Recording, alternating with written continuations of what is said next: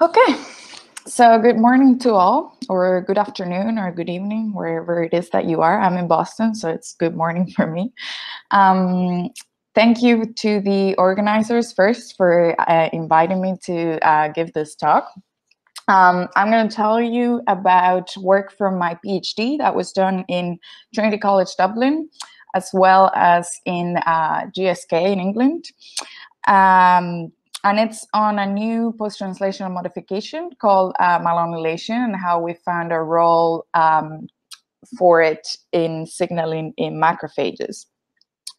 So there's been 2 talks already on this today, so I feel like it's been well introduced, and I don't need to go into too much detail about this.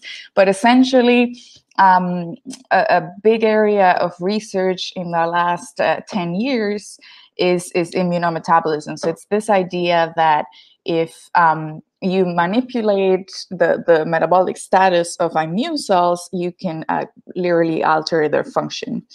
So you can see here a summary that probably needs updating by now on some of the changes that occur in a macrophage following their activation with LPS. So there's increased glycolysis, increased ADP production, and there's accumulation of certain metabolites. Now, the only one that you need to care about for the point of this talk is that citrate. So citrate accumulates in macrophages that have been activated with LPS. And that's interesting because, among many other things, is it can generate malonyl-CoA, which can then post-translationally modify proteins in what we call malonylation. So here's what malonylation actually looks like. So malonylation was only discovered about 10 years ago, I think, or less. There was very little to nothing known about it when I started my PhD. But what we did know is that it modifies lysines. So you can see the lysine amino acid here. And following malonylation, here you get this extra tag put on the amino acid. And there are 2 sources of malonyl-CoA in macrophages. So one comes from the cytosol. So there's acetyl-CoA in the cytosol, and this enzyme ACC can generate malonyl-CoA, which can then, with the process we still don't understand, end up modifying the lysines. And this process can also occur in the mitochondria, where there's actually 2 enzymes. So there's both ACC as well as ACSF3, which can again generate malonyl-CoA, which will end up modifying lysines in malonylation. And to this day, we still don't really understand how this happens. The only thing we do understand is that this is a reversible modification, so it can be removed by an enzyme called SIRT5. So, you know, we knew that metabolism could impact cell function, and that these metabolites and macrophages could determine things like cytokine production, which is extremely important. And we also knew that we had this metabolite modifying proteins, and we didn't know what the function of that was. So when I started, our main aim was to investigate whether maybe this malonylation was a mechanism that the macrophage was using to impact function. And so the first thing that we did was measure malonylation in macrophages, which no one had done before. And I hope you can see my pointer. There's this Western blot here where you can see we've plotted for malonylation, and following treatment with LPS here, you can see there's an increase in malonylation levels in macrophages. So essentially, we were able to show that when you activate macrophages, malonylation levels go up in the cells. So the next thing that we wanted to do was to identify the proteins that were undergoing this malonylation. And for that, we did mass spec. And what we found was that the identity of the proteins that are being malonylated is extremely wide. So it seems to impact multiple pathways within the cells. So there's proteins in here are the different pathways that are affected. So there's proteins involved in RNA binding that are being malonylated. There are proteins involved in cell differentiation that are being malonylated, transcription, translation. It's many different proteins. It's not just metabolic proteins that can be malonylated. So this was very interesting, especially this top RNA binding function, which I'll come back to. And one of the top hits that we got is a protein called GAPDH, which is what we chose to focus on to try and figure out what exactly the malonylation was doing to all these proteins.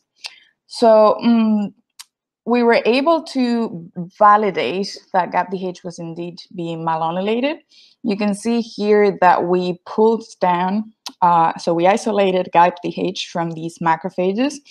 And what we found is that if the macrophage has been treated with LPS, GAPDH is indeed very clearly malonylated. And this is something that we were able to show through many multiple independent experiments. So either via IP, we also have a chemical method, which I'm not gonna go into the details of, but you can clearly see this band, which is GAPDH only following the treatment of the cells with LPS.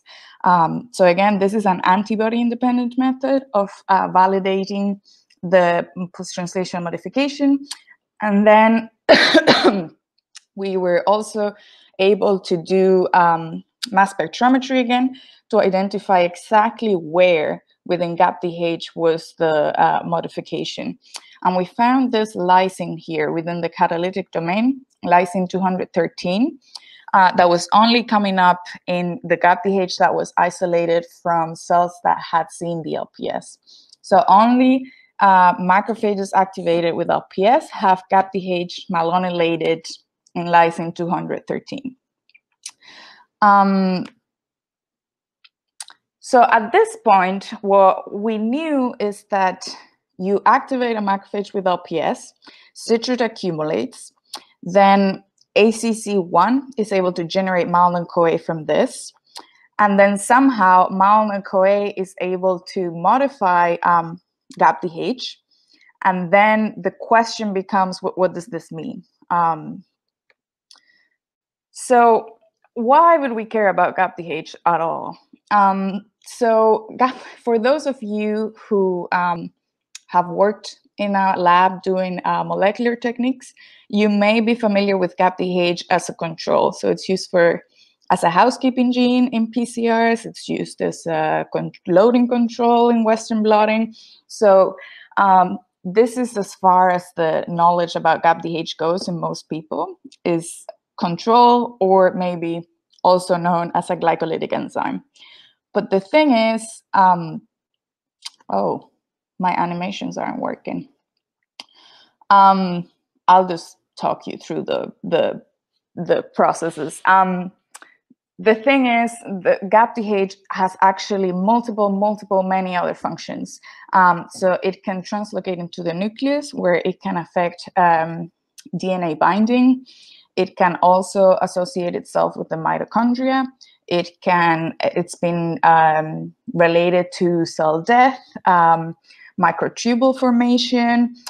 Essentially, it's a very multifunctional protein that does a lot more than just glycolysis, which makes it very interesting because it's been not heavily studied in that regard, especially within immune cells. So because of that, we wanted to next figure out, okay, we know that GAPDH is being modified following treatment with LPS, but what does it mean? So the first thing we did was to assess GAPDH enzymatic activity. And you can see here that following treatment with LPS, the GAPDH enzymatic activity goes up.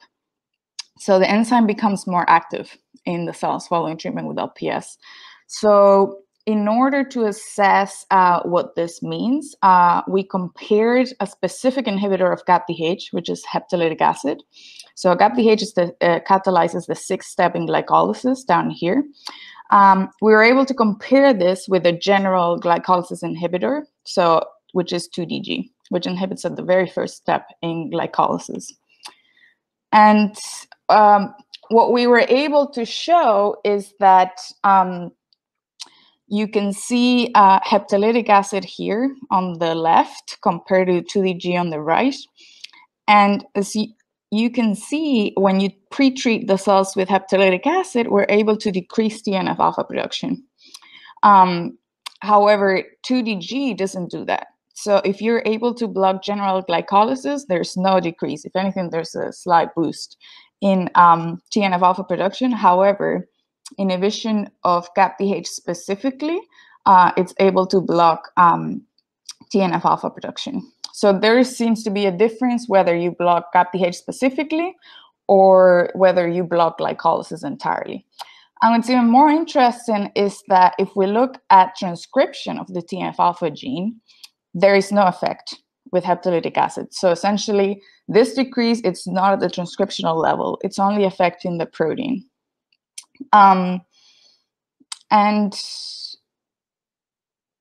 Okay, no animation, so you only get to see this piece of the data. So we wanted to explore more of this protein to RNA disconnect that we observed with TNF. I'd just like to say that to simplify things, I'm only focusing on TNF.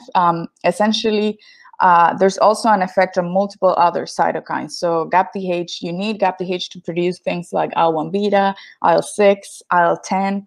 But this RNA to protein disconnect is just a TNF-alpha specific thing. We don't see that disconnect with any of the other cytokines.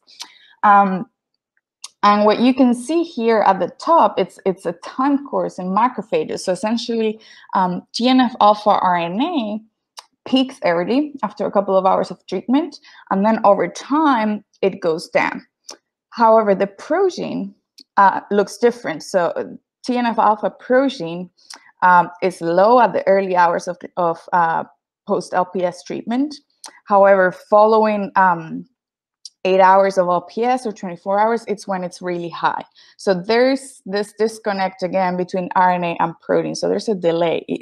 This implies that TNF-alpha in macrophages is translationally regulated. It's not just transcription. So because of this, we wanted to assess the potential of GAPDH to directly bind to TNF-alpha RNA and regulate the translation this way, given that there's been previous published papers on GAPDH directly binding RNAs. So that's what you can see on the bottom here. We were able to immunoprecipitate GAPDH and assess via qPCR the RNAs bound to GAPDH. And what you can see is that in untreated macrophages, GAPDH is indeed binding to the TNF-alpha transcript. However, following treatment with LPS, that binding is abrogated. So in activated macrophages, GAPDH is no longer binding to the TNF-alpha transcript. And to the bottom right here, what you can see is you just need to look at this, the third column here. If you treat the cells with heptalytic acid, which I just showed you in my previous slide, was able to reduce TNF-alpha production, there's actually increased binding to TNF-alpha RNA. So what this is telling us is that the binding of GAPDH to RNA transcript is inhibitory. So it means that GAPDH is able to bind to the TNF-alpha transcript and suppress its translation. So if we go back to this, in resting cells, you do not need TNF-alpha production. So GAPDH is suppressing the transcript.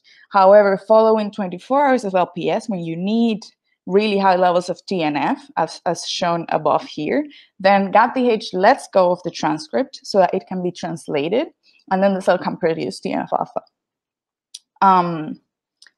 So that's what we're depicting here. So essentially, what I just told you, in resting cells, GAPDH can bind to the TNF-alpha messenger RNA and prevent anything, the cell to do anything with it, since the cell doesn't need to be making TNF-alpha if it's not active.